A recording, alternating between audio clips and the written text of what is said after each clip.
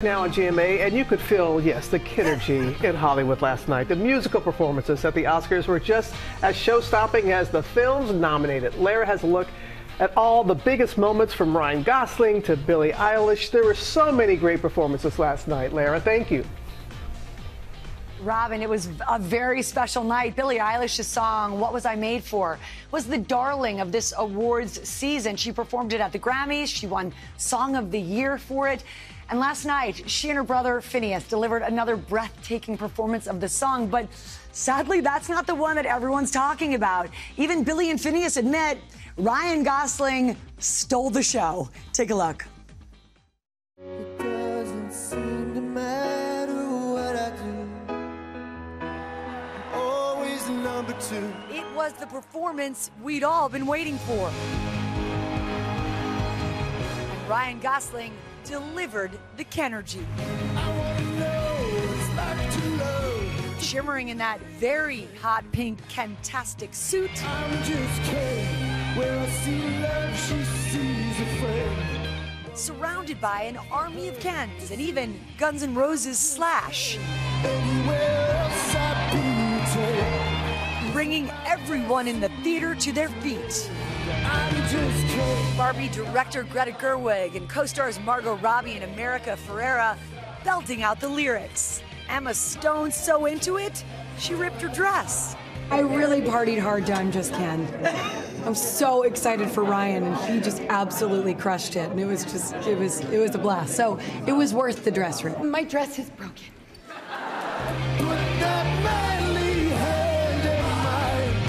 A performance that was more than enough. It was a 10. Nothing can hold you back. And from hot pink to a flamin' hot performance by Becky G, burning up the Oscar stage with Diane Warren's Oscar-nominated song, The Fire Inside, from the Cheetos-inspired film. I don't know how to feel. But our heartstrings pulled the hardest of the night by Billie Eilish and brother Phineas, singing the captivating vocals in Barbie's What Was I Made For? What was I made for?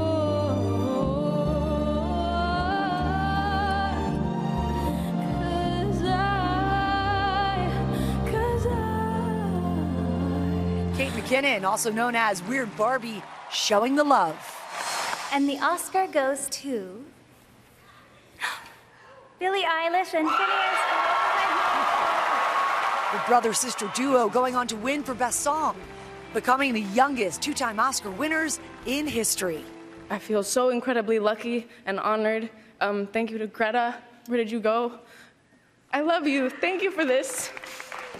I'm so grateful for this song. I just saw you guys at the Grammys like a day ago. I know. Time to get back to the drawing board on the next one. We'll shut up about it now. No, please don't. No, we will. Tonight also bringing a powerful performance by Scott George and the Osage tribal singers and dancers from Killers of the Flower Moon. Never went away.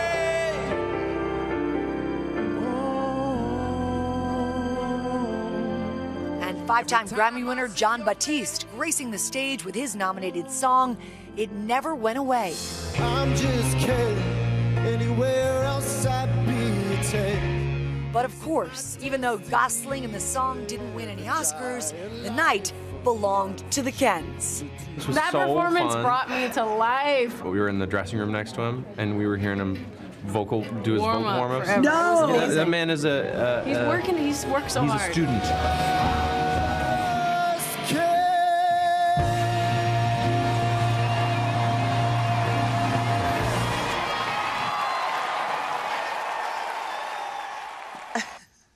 It really was so epic. And a lot of people this morning are comparing that performance by Ryan to Marilyn Monroe's performance in the 1953 film Gentlemen Prefer Blondes. We want you to notice a few things. If we have the video from Marilyn Monroe's performance, the stairs, kind of similar.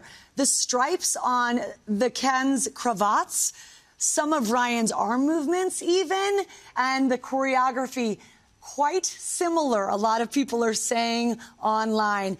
We read something else that we thought was really funny about Ryan. It said, and I quote, "When you lose the Oscar, but you win the show. Pretty much says it all, Robin. He's got a healthy ego. All right. Thank you. I know we're going to have you back. He did win the show. Yeah, He's no, amazing. absolutely. It was a show-stopping moment. You got that right, Lara.